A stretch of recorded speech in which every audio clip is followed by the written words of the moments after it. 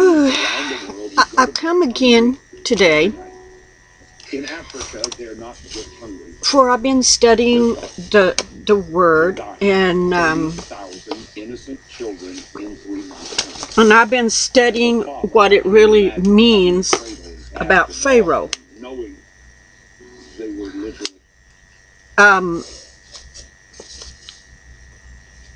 In my other film, I read about Egypt,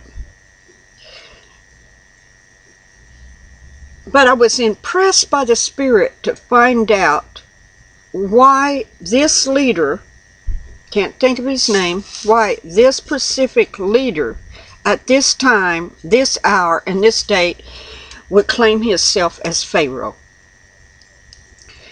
So I felt led to look up, what does Pharaoh mean? We've heard different, I thought different things, you know, because at one time, some of the pharaohs claimed they were God. They were the son of Ra. So they were the son of God, and therefore they were gods, the ultimate ruler. So I went and started looking what Pharaoh means. And everywhere I looked, it kept repeating over and over. Pharaoh was the title given to ancient Egypt kings.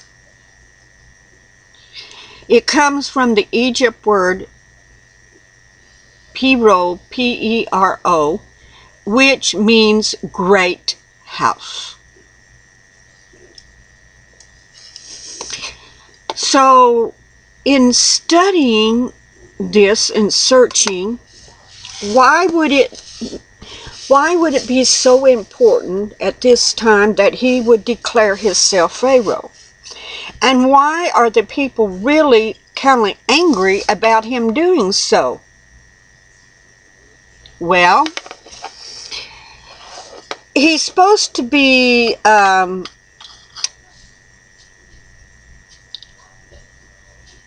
it's supposed to be a democracy, okay? Like, he's elected to be president, just like, you know, we have elections, and we just had one, and Obama was re-elected.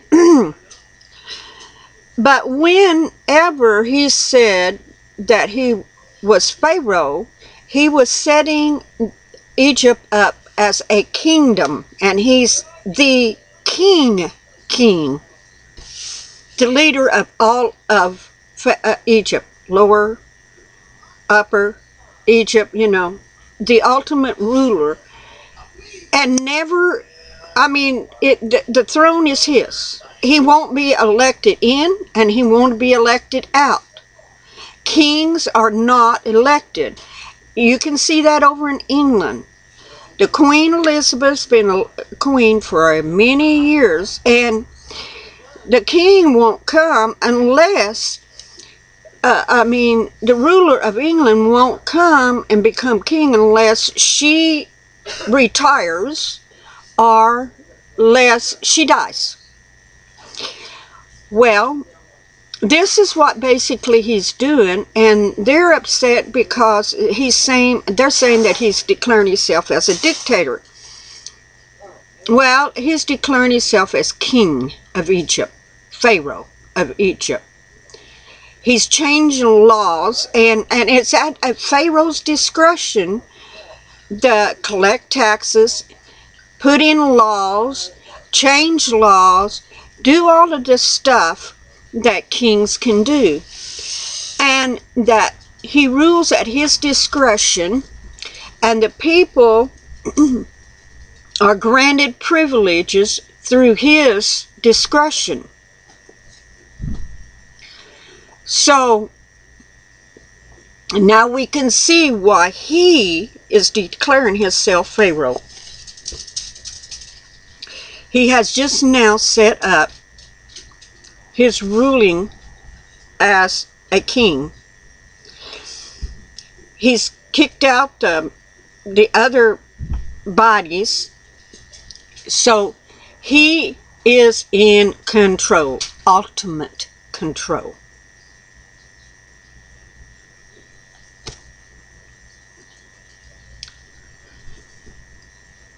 And we know what happens, really we do, when someone has this great power. Absolute power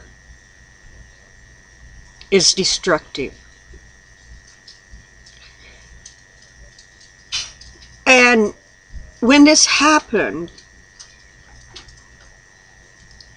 I'm not for sure how the outcome, because the people are angry over there, and we're seeing what happened once before that overthrew the other ruler is kind of happening again, because see, the Egyptians understand the word Pharaoh, and they understand the meaning when he says, I am Pharaoh of this country.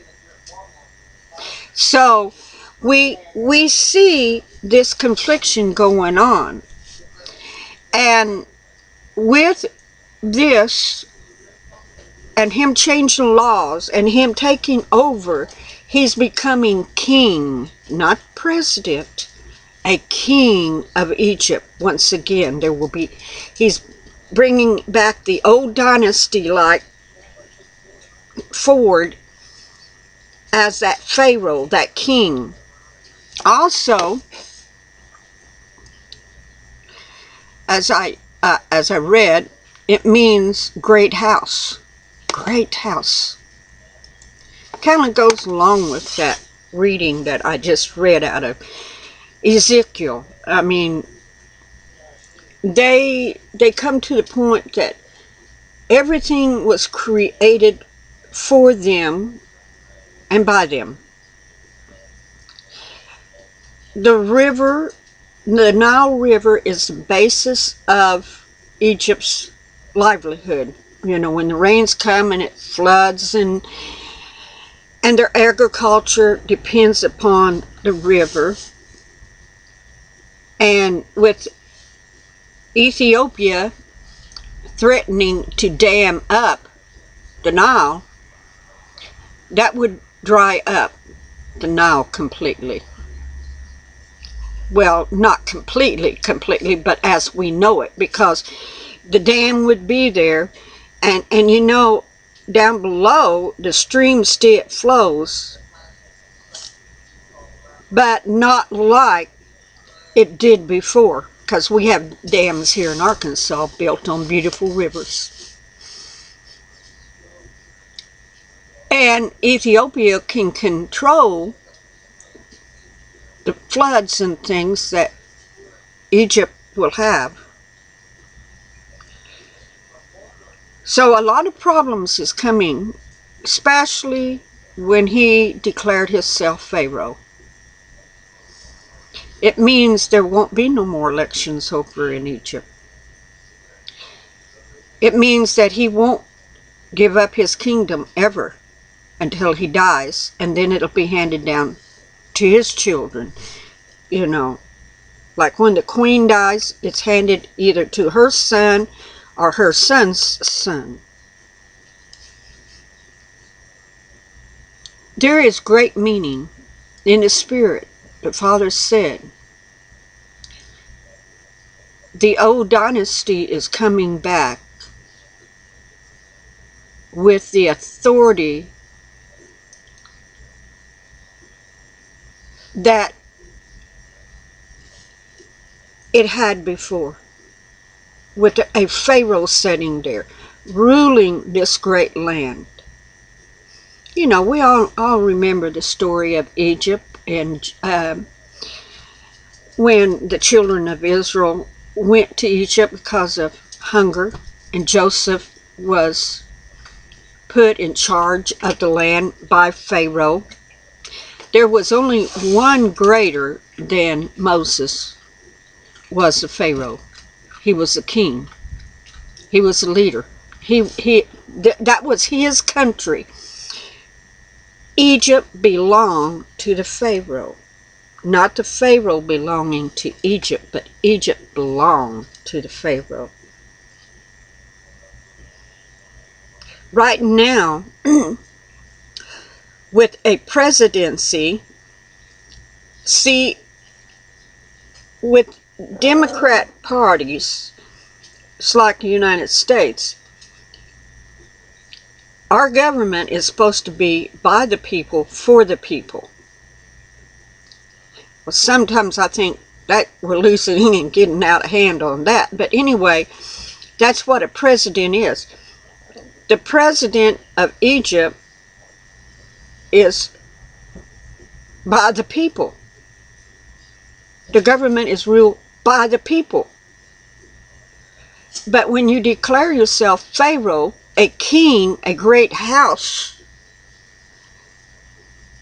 then you take over, and the land, the people become yours. You're no longer subject to them, but they're subject to you. This is why the people in Egypt right now is very upset.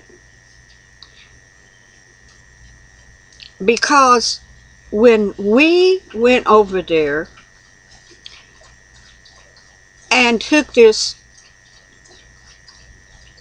new leader, young leader, really, I mean, I don't know how old he is, but young in the role of leadership,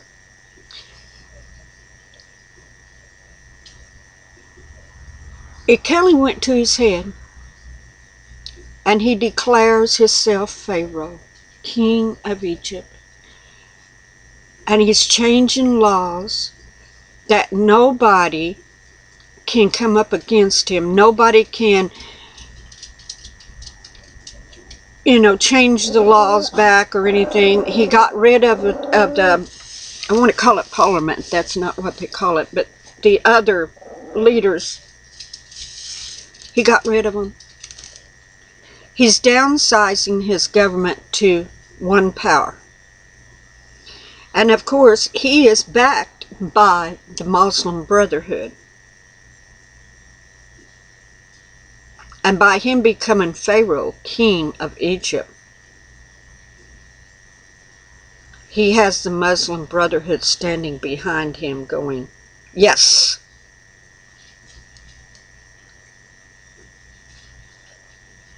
We are going to see much go on over there. And I know some people have said that that we're not in the days of great tribulations. I'm sorry. Everybody tries to compact the great tribulations into the last 7 years.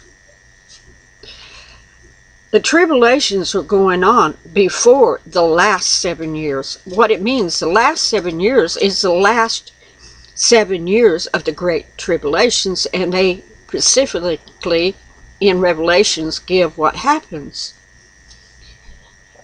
There are things that's coming up that is tribulations, but you can see that the first of the last 7 years, you have the two witnesses, and in that half they are killed, and then the Antichrist and the beast and all that rises up, which is the last part of the 3.5 years. Don't let people fool you. Look at what's went on. Look, we had World War I, World War II, and now on the verge of World War III over in the Middle East. We've had earthquakes, we've had disaster, and each year they just seem to grow intensity. And see, that's how it works in anything. It's like a birthing. And as the pains are getting worse and the birth canal begins to open and the pain is intense, that hour of tribulation is there. It is upon us right now, people. Only it's not going to get better, it's going to get worse. The intensity is going to grow. until the last day of the 7 last of period of years. You know, it's like a timetable. You have a timetable here. I pretty well think it began when Jesus left the earth, and it slowly began to multiply up and up, heading for those last 7 years. And as it's going up, the intensity of things happening is growing worse and worse. I mean, we've seen plagues over, I mean, I haven't, of course. I wasn't alive back in those days, but in England, they had the Black Plague that ravaged not only England, but the other countries around it, you know, France, Germany, and all of in there. That Black Plague traveled and took enormous amount of lives. So one of the horses was running den. One of the seals was open. The seals has been open throughout this time. And now, with the seals being open of all the horsemen, and I believe that we've seen the last seal of the horses open up in Egypt, or if it was opened up before, we've seen his appearance in the streets of Egypt on a video. Many people don't believe it, but never mind. It's still part of it. The intensity is growing, and those last 7 years will be very intense, but we're headed there now. We're on that slope, you know, that graphic line of years, you know. Like, okay, I was born in 1944. Okay, 1948, Israel becomes a state, because World War II had happened, and it became a state. Then we see another war over in Korea that includes America. And we see also the wars in between in Israel, where Egypt come over to fight them. You know, they call it the 6-Day War. There was wars that come, so that line, building on up to what it will be.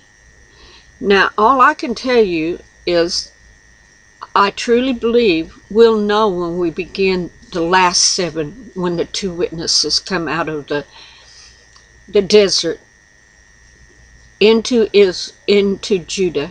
I mean, into Jerusalem, and stand prophesying and witnessing. That will be the beginning of the last 7 years. But there's a lot goes on before then.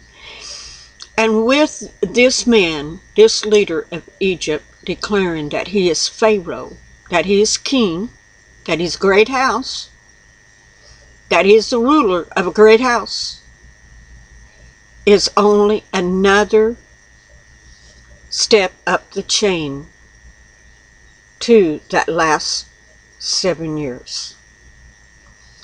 That's why I keep telling people to prepare your hearts, to prepare yourself. Prepare to meet the Lord, to meet Him. Prepare your hearts. If you think this thing out on the East Coast was just a freak of nature, no, it wasn't. It was a judgment on America. And there has been judgments on America all along.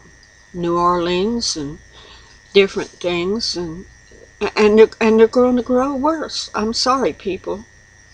I know people may say, oh, she's just a doomsday therapist. No, I mean, no.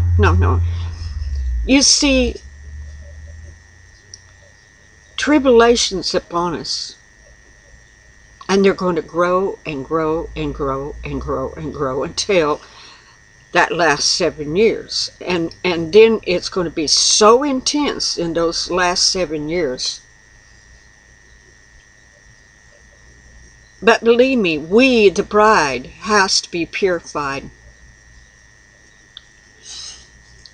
God is not going to let his son marry a dirty bride. He's not going to let his son marry a bride full of pride, hate, bitterness, lust of the flesh, desires of the world. You know, you have to come to the point that you totally 100% surrender yourself to him. Surrender yourself to him, to the Ruach Kadesh, the Holy Spirit, turning it over all to him, and let Yeshua HaMashiach, Jesus Christ, come and dwell within us. And when he comes and dwells in us, the Father comes, because he is in the Father and the Father is in him. And when we become one with him, we become one with the Father. We are his tabernacle right now. We are. So it's time to clean house. Father, in the name of Yeshua, let your children's eyes be open to what season and time they're in. Let their eyes be open and let their hearts be prepared for your glorious coming. I don't know when you're coming, but I know it's coming soon, for I can see all your signs. I can see them in the air. I can see them in space. I can see them happening on earth. I see your signs, and I know that you're coming. And that your appointed times are being brought forth within us and motivated. Your children are being called out to stand forth, to become that branch that's connected to that vine, that's connected to the root, that grows in holiness and righteousness.